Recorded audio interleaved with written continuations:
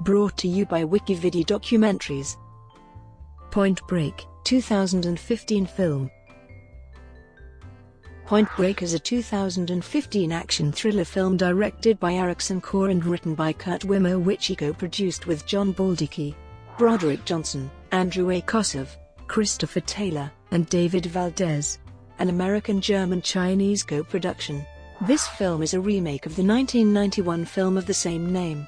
The film stars Édgar Ramírez, Luke Bracey, Teresa Palmer, Delroy Lindo, and Ray Winstone, and was released in China on December 4, 2015 by China Film Group and in the United States on December 25, 2015 by Warner Brothers in 3D and Real 3D. The film received negative reviews from critics, and grossed $133 million from a $105 million budget. Plot: extreme sport athlete Johnny Utah and his friend Jeff are traversing a steep ridgeline on motorbikes. The run ends with a jump onto a lone stone column, where Jeff overshoots the landing and falls to his death. 7 years later, Utah is an FBI agent candidate. He attends a briefing on a skyscraper heist, in which the criminals steal diamonds, escaping by parachute, in Mumbai. A similar heist happens over Mexico, where the criminals unload millions of dollars in bills over Mexico, then disappear into the Cave of Swallows. Utah's research concludes that they were done by the same men, who are attempting to complete the Ozarky 8, a list of 8 extreme ordeals to honor the forces of nature. They have already completed 3, and Utah predicts they'll attempt the 4th on a rare sea wave phenomenon in France. After presenting his analysis, Utah is sent undercover to France under a field agent named Poppers. They reach France and Utah gets help from others to surf the tall tube wave. As he goes in, there is already another surfer riding the wave, leaving Utah unstable. Utah gets sucked into the wave and faints, but the other surfer bails and rescues Utah. He wakes aboard a yacht with the surfer, Body, and his team Roach, Chowder, and Gromit. They leave him to enjoy the party, and he gets acquainted with a girl, Samsara. The next day, Utah finds the men in an abandoned Paris train station after he overhears them talking about the location. Body gives him an initiation fight, and soon he is accepted into the circle. They travel to the Alps for the next ordeal, Wingsuit flying through the cliffs, the life of wind. The four succeed in their attempt and spend some time together with Samsara. The next day, they climb the snow peaks for the 6th ordeal, snowboarding down a steep mountain of snow. They reach their spot, but Utah decides to extend his line, so the others follow him. Chowder slips and falls to his death, and Utah becomes depressed about it. After a party, Samsara explains that she and Body both knew Ono Ozaki when they were young, that her parents died in an avalanche accident and Ozaki gave her a home after. She explains further that Ozaki actually completed his 3rd ordeal, despite what was widely believed. He did not die attempting the ordeal, but was actually killed by a whaling ship crashing into his boat while he was trying to save humpback whales. On his boat, a young boy, Body, decided not to tell the truth of his story, but to finish what Ozaki started. Next they travel to a gold mine, where Body detonates explosives Gromit and Roach planted. After blowing his cover, Utah chases Body, managing to trip his bike. Body escapes, because Utah cannot stand up after the crash. The FBI freezes Body's sponsors' assets. Body plans to rob a nearby Italian bank on a mountaintop. Utah and the police intercept the group, resulting in a crossfire that kills Roach. As the group flees, Utah chases and shoots one of them to death, who is revealed to be Samsara and not Body. Utah finds the location of the next ordeal, solo rock climbing, with no safety beside Angel Falls in Venezuela. He finds Body and Gromit and chases them on the climb, but Gromit falters, falling to his death. Utah catches up to Body, but he falls backward down the waterfall, completing what would have been the last ordeal. Body has to redo the 4th ordeal, because he bailed out on the wave when he chose to save Johnny. 17 months later, Utah finds him in the Pacific facing another giant wave. As Utah tries to get Body to come back with him and pay for his crimes, he eventually lets Body attempt to surf it, both knowing that he will not come back. The wave engulfs Body, and Utah continues his career in the FBI and begins going through his own 8 ordeals. Cast: an eco-warrior who plays a sort of Robin Hood role, an FBI agent and former extreme motocross star, and a surfer turned into an extreme athlete. Unlike the original film, Utah is not an ex-football player. Development: Point Break is an American-German-Chinese co-production. Studio Babelsberg co-produced and oversaw production services for the film.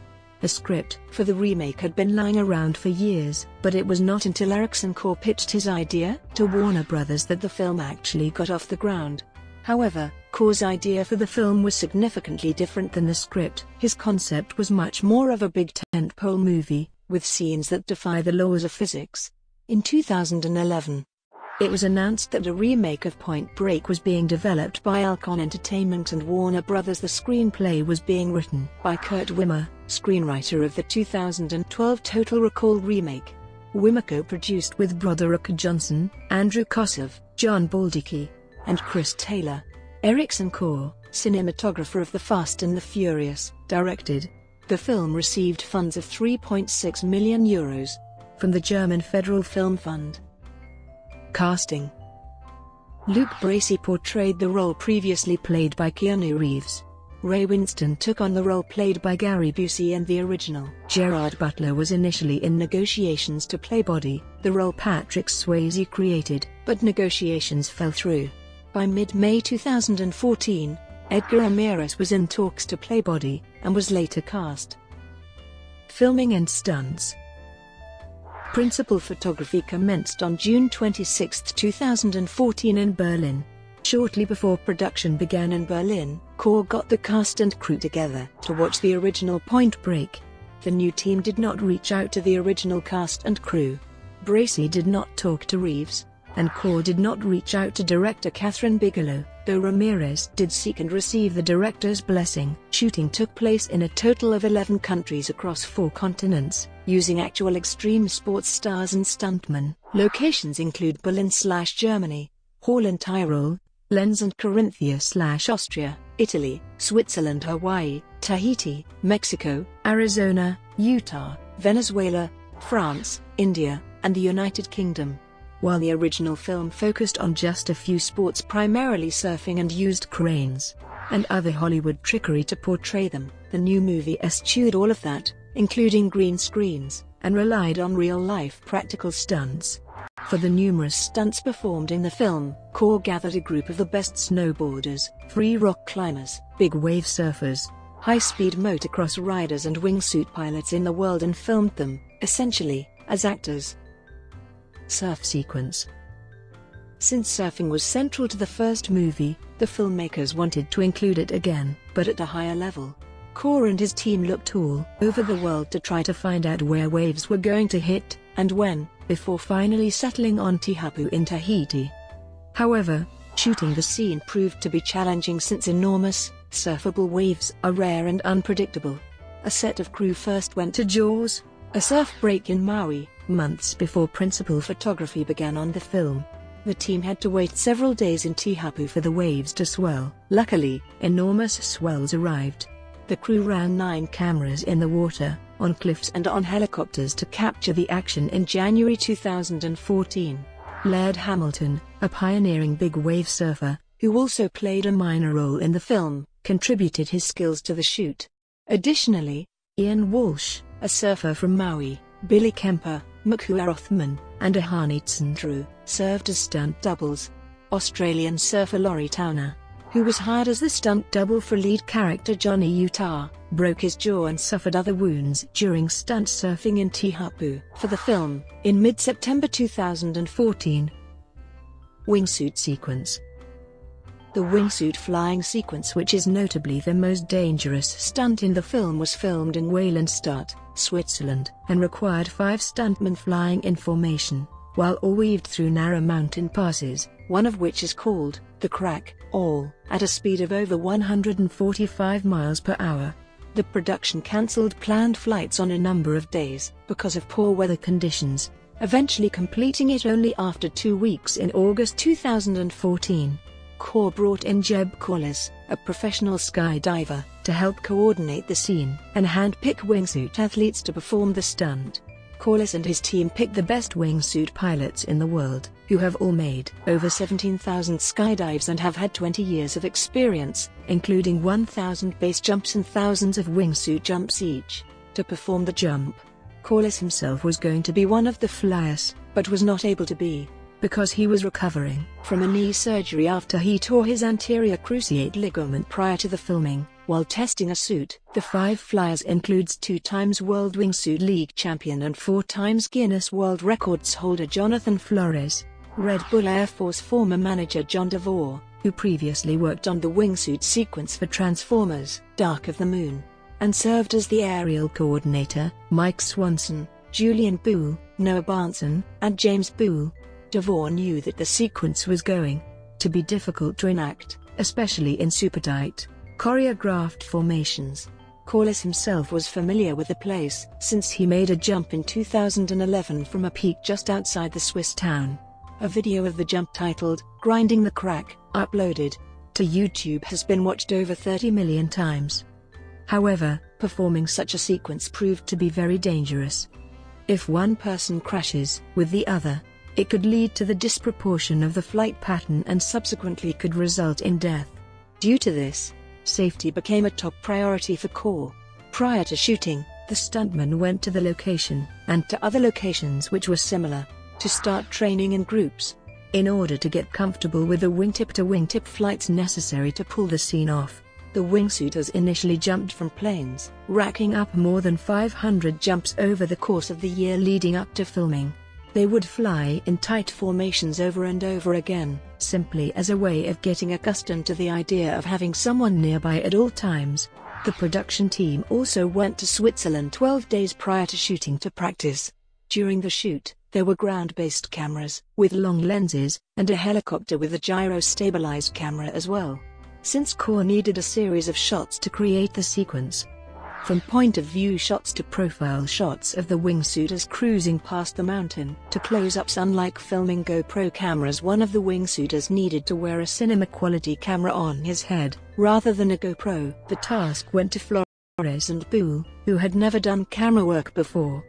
The red camera used in the flight swayed an astounding 15 pounds, enough to significantly alter the way pilots normally flew.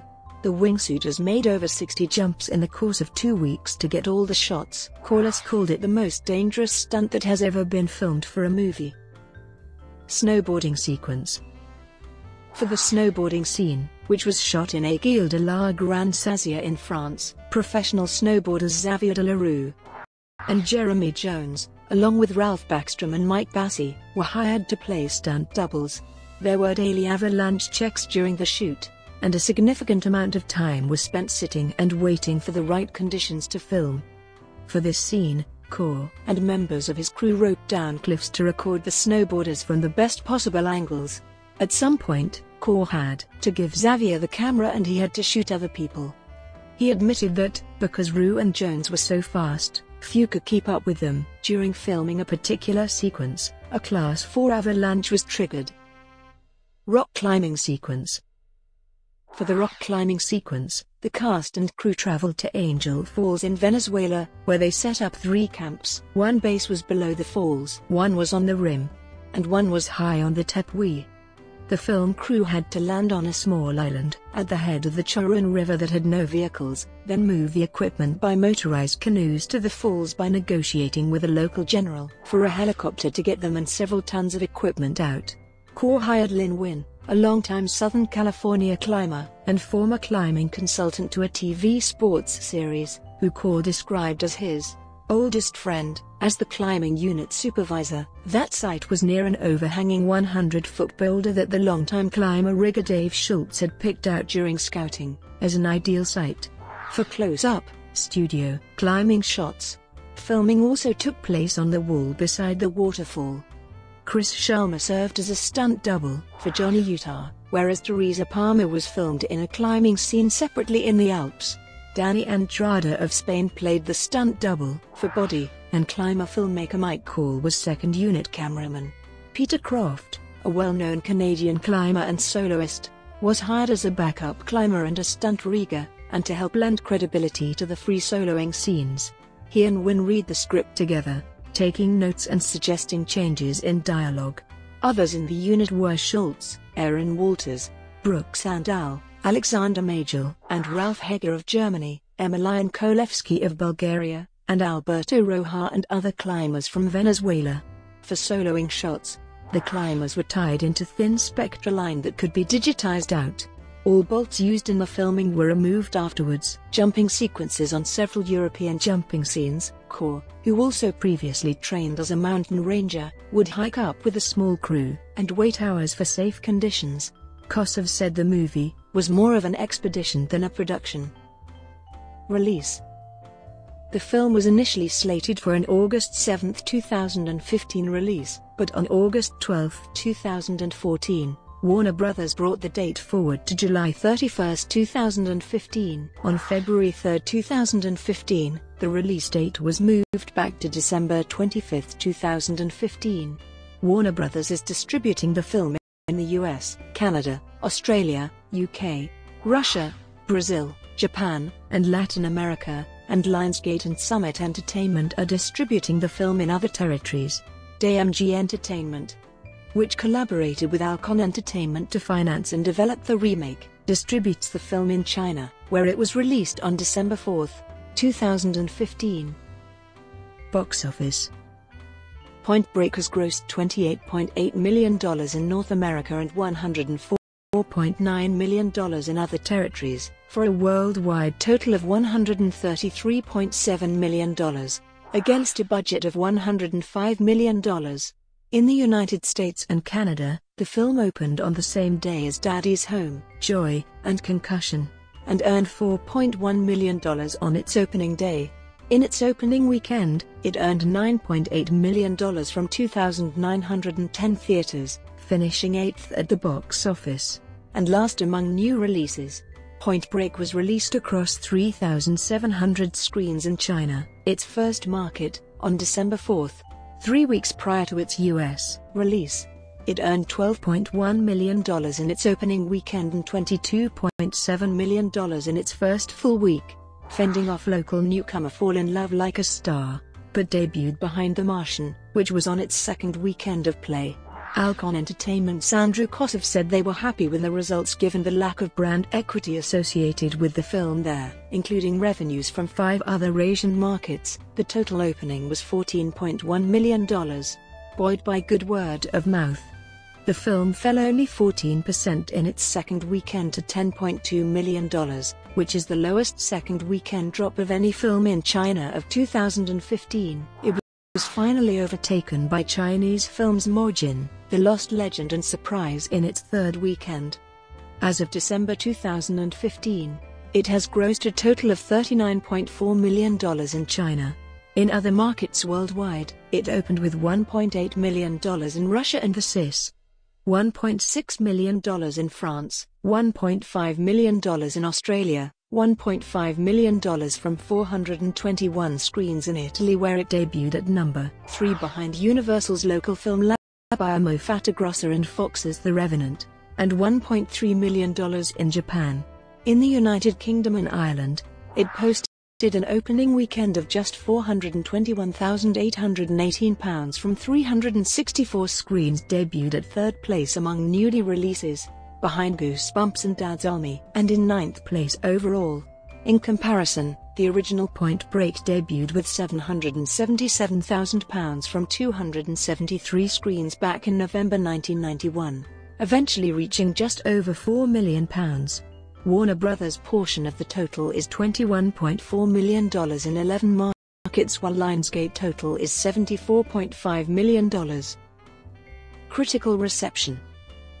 On review aggregator website Rotten Tomatoes, the film has an approval rating of 9% based on 92 reviews and an average rating of 3.7. The site's critical consensus reads, "Loaded with dazzling action, but bereft of purpose, the Point Break remake will be remembered as the first film to make audiences pine for the simultaneous presences of Keanu Reeves and Gary Busey." On Metacritic, the film holds a score of 34 out of 100 based on 21 reviews, indicating generally unfavorable reviews. Audiences polled by CinemaScore gave the film an average grade of B on an A+ to F scale. Maggie Lee of Variety called the film a visual dazzler and a dramatic non-starter. Elizabeth Kerr of The Hollywood Reporter called the film a thrill ride in need of a few more thrills. Noel Murray of the Los Angeles Times remarked that, while Bigelow's version featured charismatic lead performances and ample pop, Core's cast mumbles slowly and sparingly at one another until it's time to jump off something. The AV Club's Ignacy Vishnevetsky said, boldly reimagining Catherine Bigelow's cult favorite as a movie where absolutely nobody seems to be having any fun, the new Point Break drops the original zen-like balance of macho mysticism and camp in favor of dour humorlessness. Brought to you by WikiVidi Documentaries. Would you like